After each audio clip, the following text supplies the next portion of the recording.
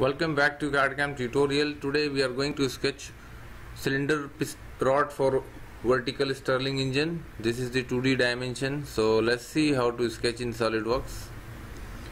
Now select top plane, sketch. Now choose circle and draw one circle from origin point.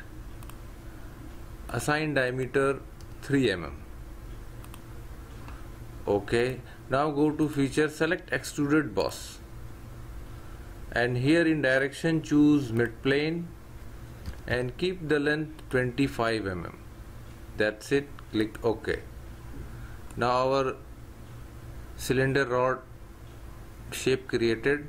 Now go to select chamfer, select 0.25 mm and select both these surfaces, outer surfaces. Click OK. Now select the part and go to appearance, choose metal and select polished steel. Now our cylinder rod is ready. This is cylinder rod for vertical Stirling engine. Please subscribe our channel for more videos and more projects in SolidWorks. Thanks for watching.